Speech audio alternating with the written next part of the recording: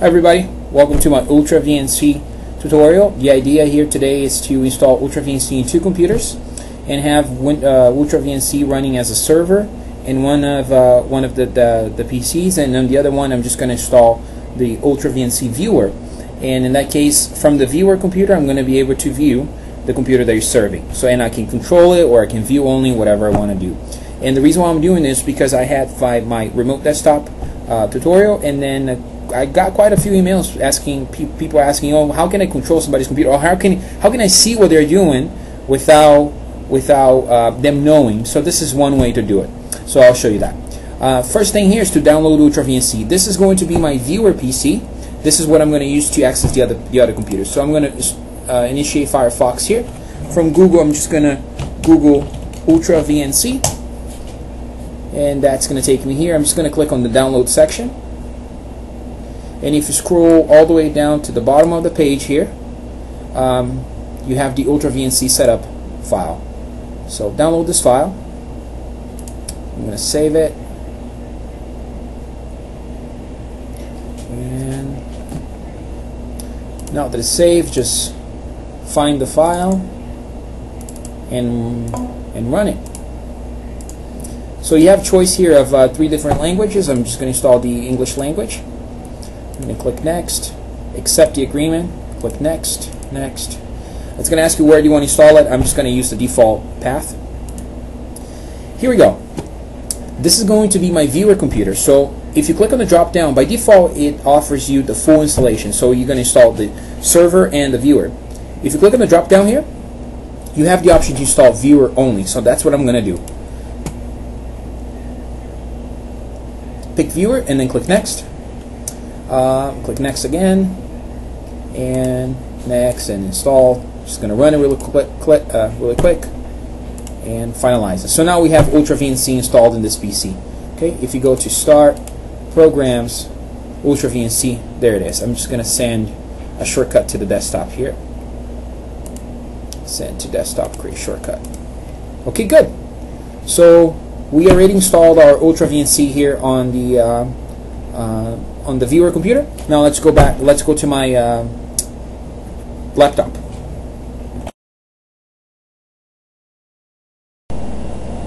Okay, so now this is my laptop. I already have done the Ultra Vnc download and installation.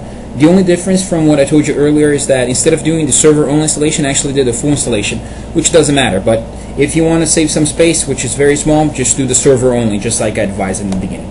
So let's go ahead and start the Ultra Vnc server in this computer. And for that, I'm going to go into Start, All Programs, Ultra Vnc, and if you use the default path, it should be in the same place. So I'm going to click on Ultra Vnc server here, and that's going to put a icon on my tray. And for me to configure, I'm just going to right-click it and go into Admin Properties. Okay. Once I'm here, in this incoming connection part, just leave everything as default. By default, it uses port 5900. One thing that you do need to do here is the Vnc password. So I'm going to go ahead and set up one for me. I'm not sharing with you what that is. So anyways, it doesn't matter. But just set up a unique password for yourself. And let's talk about a few of the options here. Remove wallpaper from viewers. Just like I mentioned earlier, I received emails from people that wanted to use this to be able to watch their children or employees or whatever. If you are going to do that, you have to unflag this. You cannot leave this turned on. If you leave it like this, what's going to happen is that whenever you connect from your computer into this computer, the wallpaper is going to go away. So in this case, this is not going to be there anymore in my case, and it's just going to have whatever the default is, a blue or black screen, whatever it is. So you definitely want to turn this off. By removing the wallpaper, your connection speed is going to be a bit faster. You'll be able to see the screen in better frames, but by removing it, they won't know you connected. Same thing with the enable blank monitor and viewers request. If you turn this on, what's going to happen is that the monitor is going to go blank for a second, and then if somebody's doing something wrong, they might know that something's going on. I don't know if they'll know that you're watching them, but something's going on. And here's another thing too. There's this big old eye on your tray, so if you're trying to watch somebody, that's probably not a good thing. You want to click on disable tray icon. Okay, so turn that on, click apply, click OK. It's still going to be there, so I'm going to right click it and I'm going to close it, and I'm going to do the same thing. Go into start, all programs, Ultra VNC, you start the server. Now the server started, but it's not there anymore. Okay, now to verify that this server is working, I'm going to go back to my computer and I'm going to try to connect to this computer. Now here's the thing, let me just talk to you about this really quick. I am connecting from one computer to the other one in a local area network. Okay, so I don't have any problems with a router blocking a port or anything like that. If you're going to access from a different location, from a remote location through the internet, you should watch my remote desktop tutorial that talks about firewalls, and you should follow the same instructions on that video for this one. Okay, so you have to open port 5900. You have to check for firewalls, like if you have Norton firewall or a Windows firewall, you can either disable it or open a hole for that program. Okay. All right, let's go to my other computer and see if we can connect to this one. Okay, so we're back here, and let's go ahead and try to connect to that. Let's try to connect to my laptop. So for that, click on Ultra Vnc.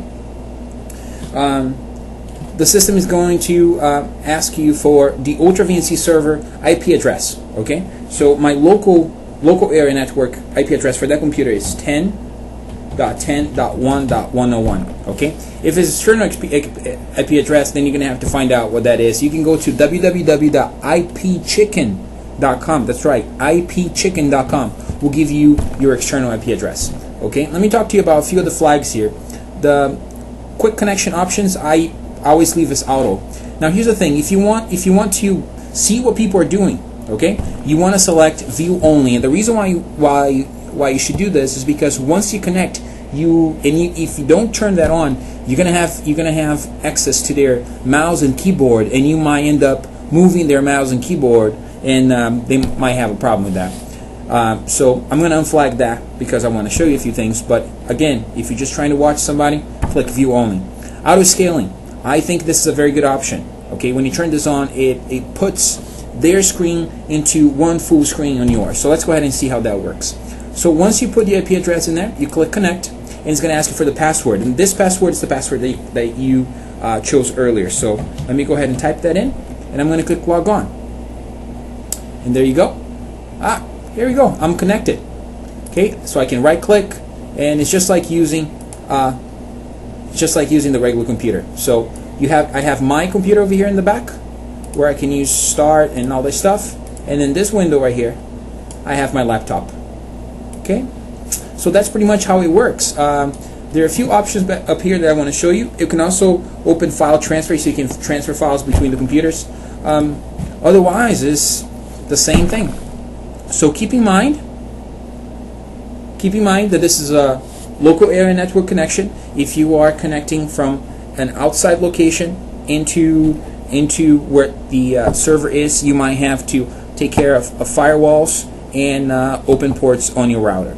So with that in mind, that concludes my my Ultra VNC tutorial. Thank you for watching.